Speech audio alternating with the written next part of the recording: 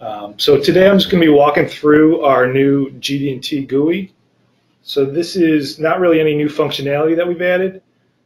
We've just tried to improve the user interface. So for NX, Creo, and our multicad users, this will hopefully be a lot better for you guys. For V5 and 3D Experience, we now allow authoring of GD&T within 3DCS. So that'll be new for you. So previously you had to create the FTNA in V5 and extract that to use the GD&T. Now with this new GUI, you will be able to create this on your own. So you don't require FTA, you can create everything within 3DCS. If you're not familiar with our GD&T GUI, it's under here, right by our tolerances. So like everything else, it's going to ask for a parent part. I'm just going to be looking at this one part today. And that's going to open up our GD&T's dialog. So from this dialog, we can start adding all of our different callouts if that's what we want. The GD&Ts support either surfaces or coordinate points.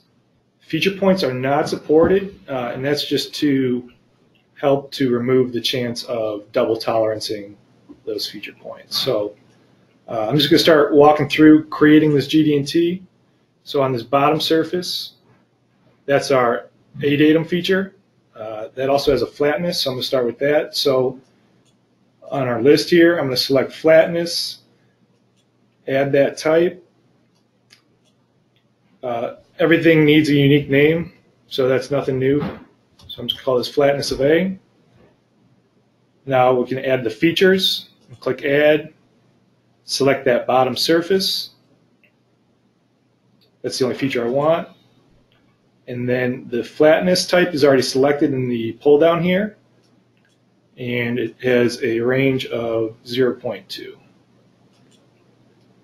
So that flatness gets added to our list. And I'm actually going to go back a second. And within the tree here, as well as the dialog, I'm actually using our Alias Display for the GD&T. So this is going to make it look like the callout that you would see on the drawing. So what I've done is I've added just a vertical line, the range, any material modifiers, and then the datum reference type,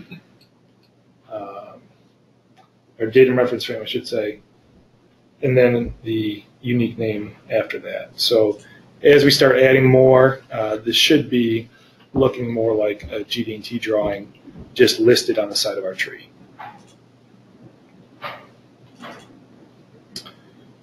So that surface, that's our Datum feature. We also have to declare that as the Datum feature. So with Datum feature selected, I'll say add. Just call it A. Select that feature again. And that's all we need to declare that as the Datum feature. Can you slow down your mouse movements a little bit? Sometimes it's hard to see where you're clicking. Next, we have the hole here. So that is our Datum B.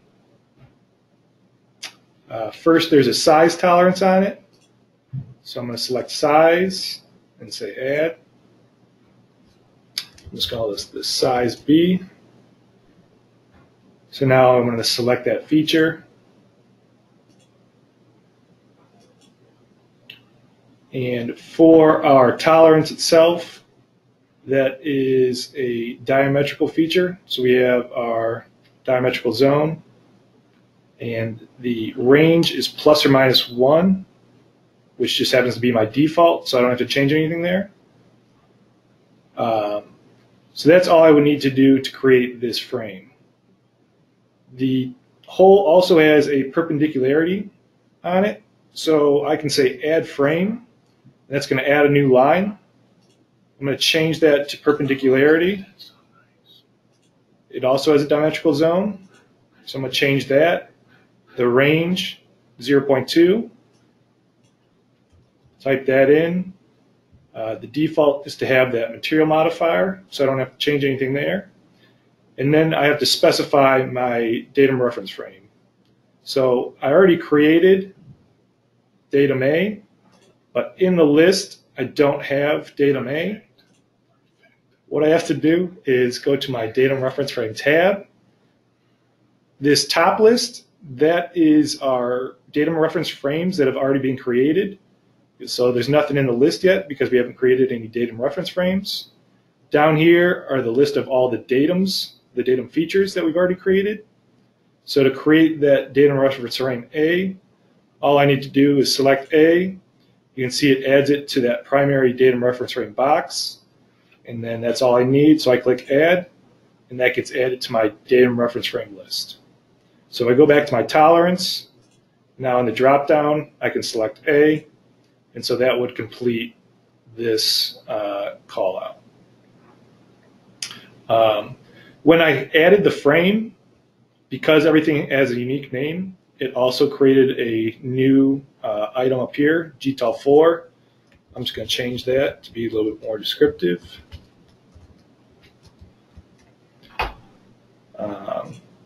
So what you can see is that I now have two items in my list here, size of the B, which is the top frame, and the perpendicularity of B, which is the bottom frame.